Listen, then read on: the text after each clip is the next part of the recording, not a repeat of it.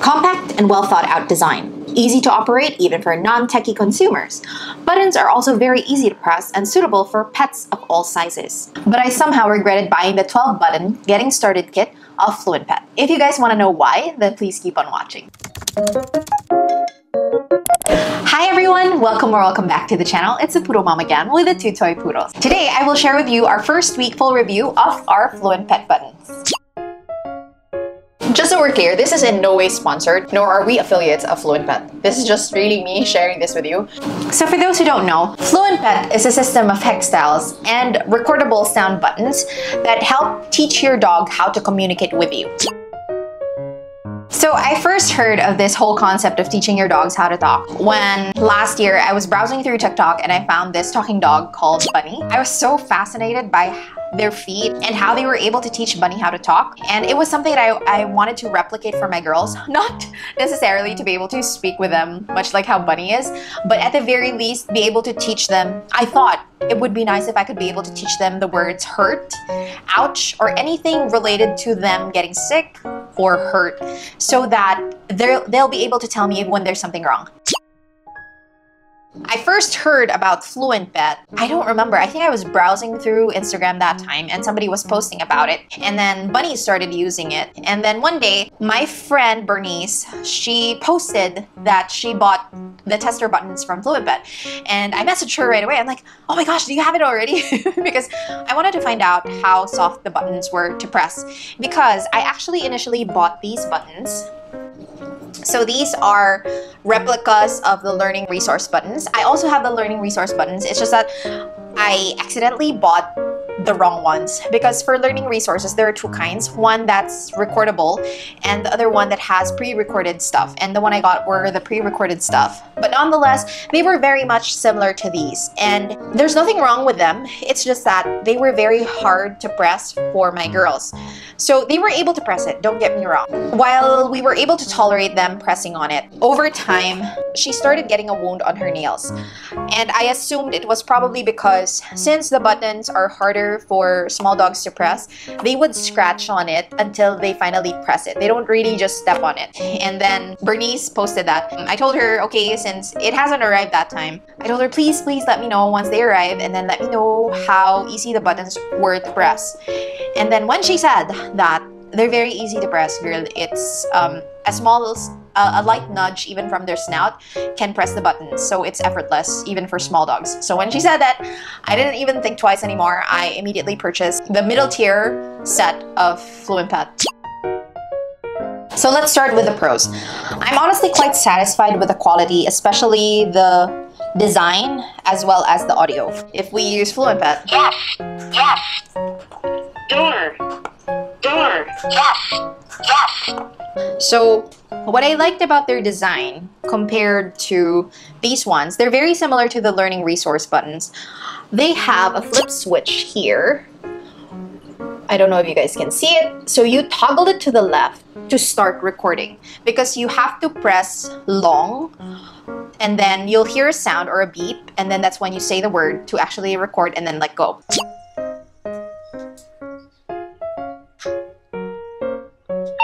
Bailey. The same with this one. But the problem is there's no flip switch. What's nice about this one is there's an on and off button, so you can actually save the battery. This one doesn't.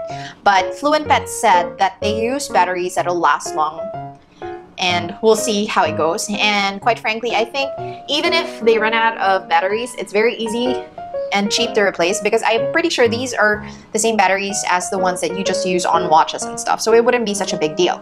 Whereas these ones, you need AAA batteries, and take note, when you get them, you do not get batteries, so make sure you buy batteries beforehand, because you will not be able to operate them without batteries. So my biggest concern is, so with a Fluent Pet, even if the dogs press hard like that non-stop, it will not re-record anything. So with this one, for example, see how there's nothing coming out with a sound? It's because Summer constantly overwrites the words that I put there. So that's the downside to that if you want to stick with this one, which is half the price. So it's really up to you when it comes to the preference. And notice also how underneath, this one has taller feet or legs, Whereas this one, there's barely anything that elevates it. So you guys have to take note that when you put it on the floor, it gets muffled all the more because the sound doesn't get to spread. I don't know, there's physics there.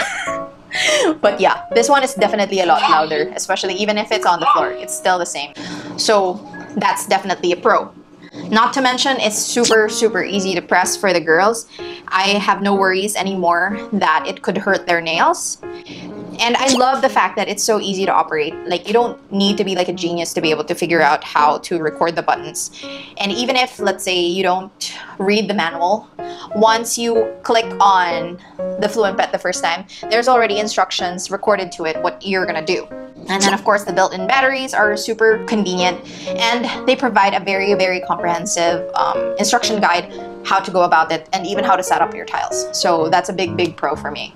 Not to mention, there is a community that you can join as well. Even if you don't have the buttons and you're using other buttons, they welcome everybody who wants to join the study, because I think they're using it as a source of information to pursue the study of how to teach animals to communicate and stuff. There are super interesting pets there, and it's even categorized. I was most shocked with some people teaching birds how to talk, like chickens, and then there was another one, I don't know what breed of bird it is, and there are even reptiles. So it's very interesting.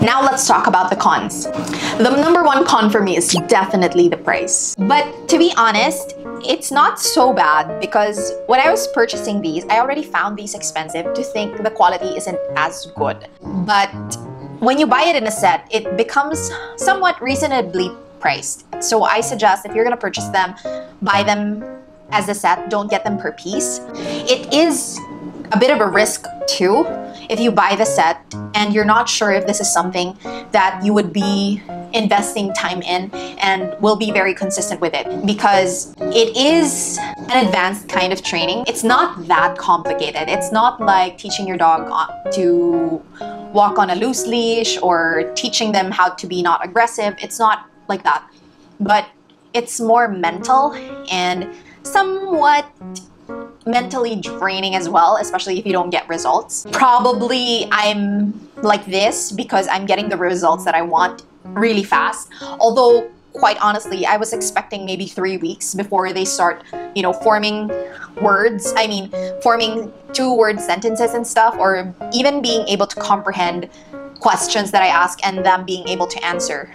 I was super shocked that within a span of a week, I am able to make this much progress with them, which I have been trying to document as best as I can in our TikTok, because I didn't want to flood our Instagram with all these buttons, because I know that not everybody is interested in this. And since our TikTok isn't as active as our IG, I thought I could throw all the videos there, or maybe even some videos on our YouTube shorts, as well as the other Instagram that I have, which is the Poodle Mom, the behind the scenes there, because it's something I'm super interested in, and at least there, no one will judge me. And since there aren't followers there, nobody will judge me for whatever mistakes I make. So I'm gonna post everything, the behind the scenes there, of even our failures as well as the successes, so that for those who might actually be interested in it, you'll have like a day-to-day basis.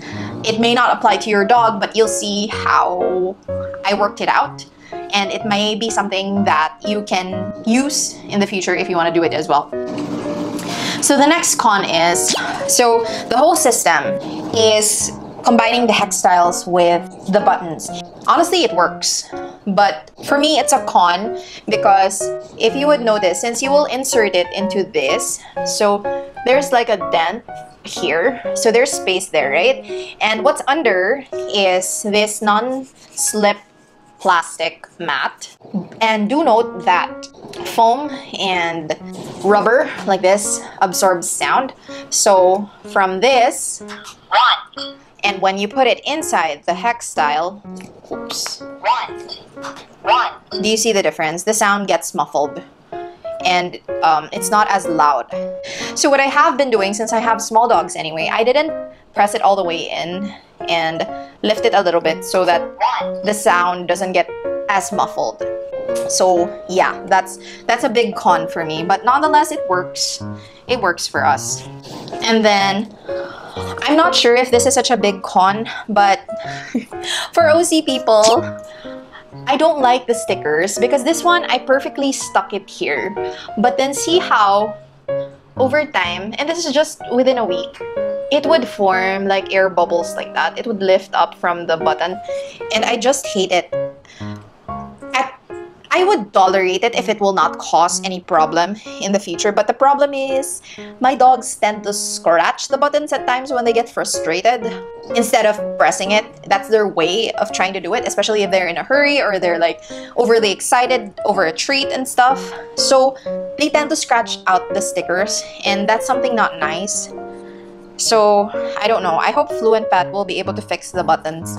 I mean the stickers, because it's really nice that they provided stickers for the buttons, but for the price you pay for, this is not okay. But otherwise, it works. And you know, for those not OC people, they wouldn't really care too much about these things. And then another con is, I don't know if it's just our floor, but for some reason, it's not as non-slip as I thought it would be. I expected it to be like pretty sturdy, much like the yoga mats and stuff. I mean, it helps stop the slipping, but not as much as I thought it would. So yeah, that's something to think about. So I actually regretted getting the 12 button set because I honestly didn't think I would use up the buttons this fast. I didn't take into consideration that I live in a 2-story house and it's such a hassle to bring the tiles up and down all the time. So in that sense, it's kind of a hassle. So I should have gotten the 32 button set.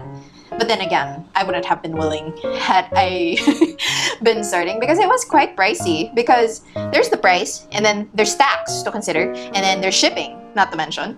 So it's one expense on top of the other. So it's really something that you gotta make sure that you're gonna dedicate yourself to, because it would be such a waste of money to just, you know, purchase them and then you're not gonna use them. Invest in a camera if you're gonna do this, because your hand and your phone camera will not be as fast as having a camera that's constantly there when they say something, because that was my experience with Summer when she pressed the outside button first. Well, I don't know if you guys saw that. For those who follow us on Instagram, I posted a story where Summer was pressing the outside button for the first time, and that was me in the bathroom doing my business in the morning. I was pooping.